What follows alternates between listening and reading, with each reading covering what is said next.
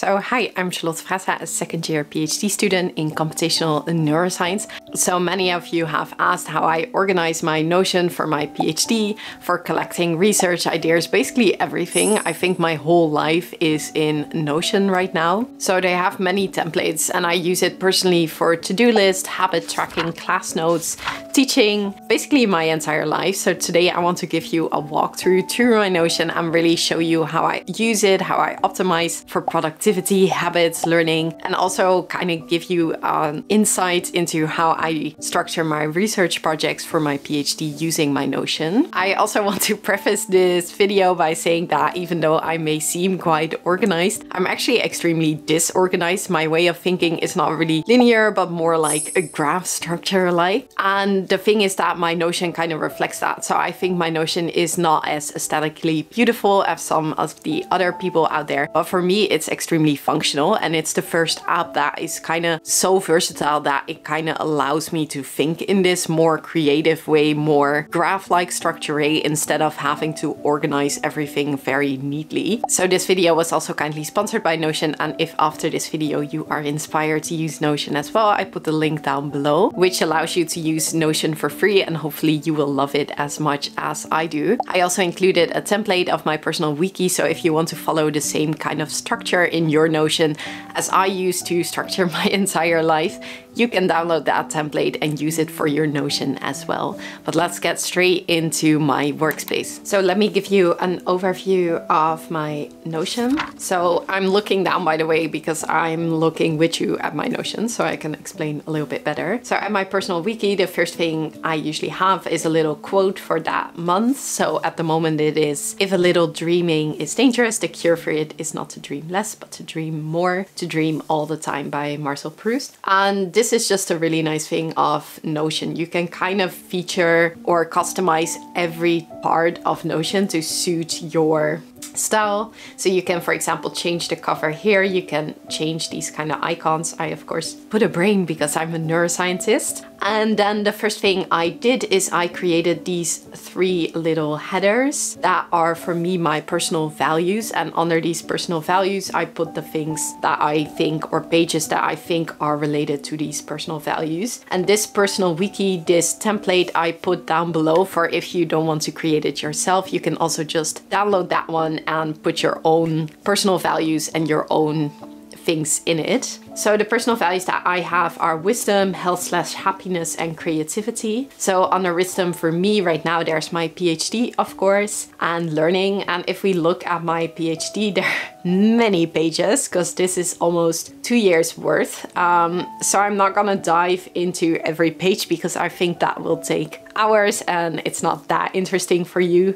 But I can show you, for example, one topic that I was working on a little while ago was extreme value theory. And you can see here that all the topics that I researched for extreme value theory. So I looked at theoretical extreme value theory, previous work, schizophrenia, how it relates to schizophrenia. So I can just click on this and then you see all the research I did on extreme value theory. And this I made from scratch, and seems like a lot of work, but as you are researching and you're slowly filling up your Notion page, this actually doesn't take that much time, and it, for me, really suits the way I think and the way I research. So in these pages there are a lot of backlinks and forward links to other pages, and that for me creates almost this kind of graph-like network where I can select specific notes that I want to dive into my research.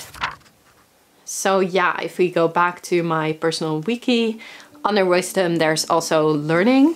And this is something that I kind of want to show you guys how I do this, because I think this is a really cool feature of Notion. So you can see under learning, I just put random topics that I usually want to learn a little bit more about. So that can be from programming. So for example, here to program, or researching, here to research. And the way I select these topics is usually I do this with a special feature of Notion.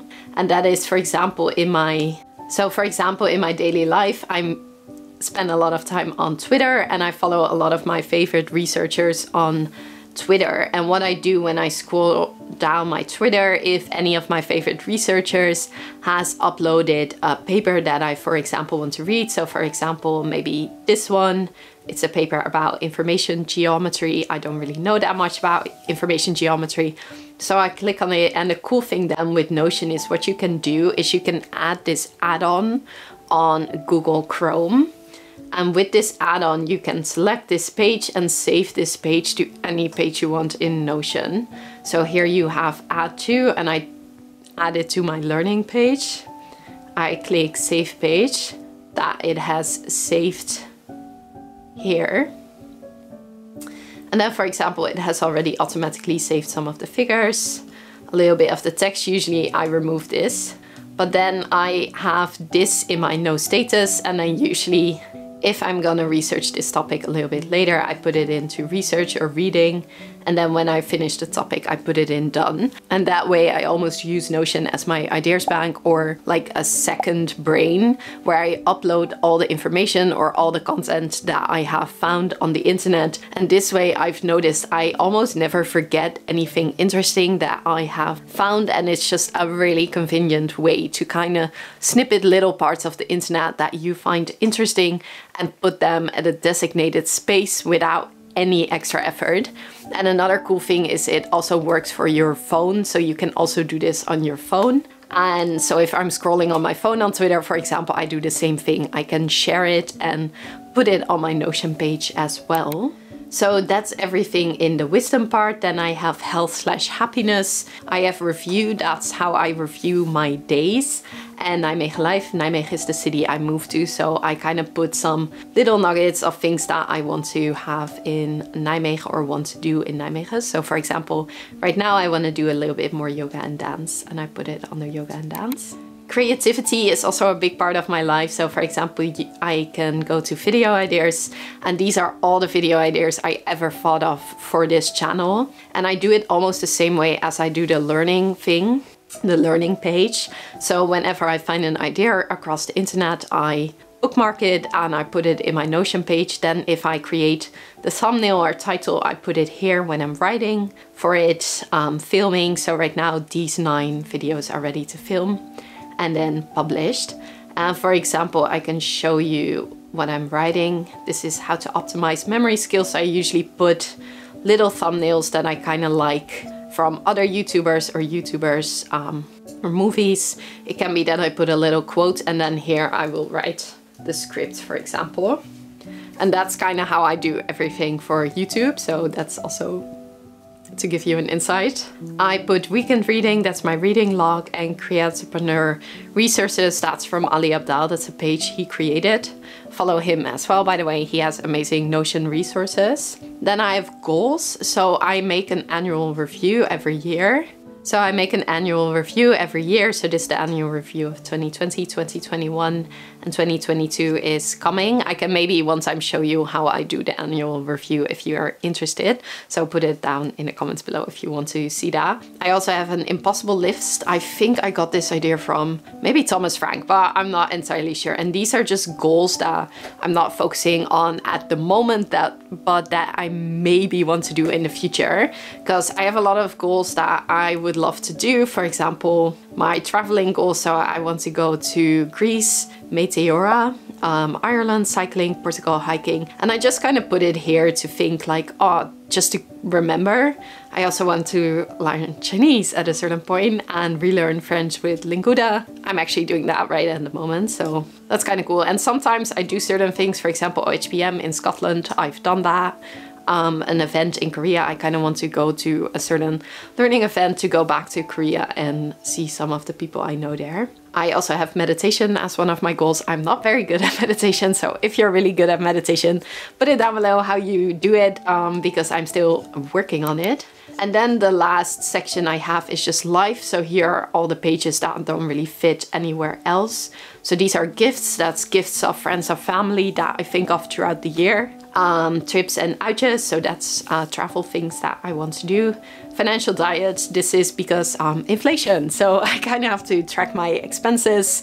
So I downloaded from one of the templates from Notion, I downloaded this expense tracker, and that's that financial diet. French that I'm working on. Daily, these are daily little logs, so every day I write down 3 things that I appreciated of the day, and I usually put it in my Notion. And passive income, this is something I'm thinking about a lot lately, to create passive income, not only from YouTube, but I maybe want to at a certain point start a company or do some other things such that I can create a really cool like research community and I'm not totally broke by the end of my research journey. So yeah, another thing that I'm really working on lately is this 12-week year. I got it from this YouTuber Montella B, so follow her down below. I'll put a link. I really like her channel and she talks about 12-week year. It's this book that I've also read, and the idea of the 12-week year is that you accomplish all your goals in 12 weeks instead of putting it to the end of the year to kind of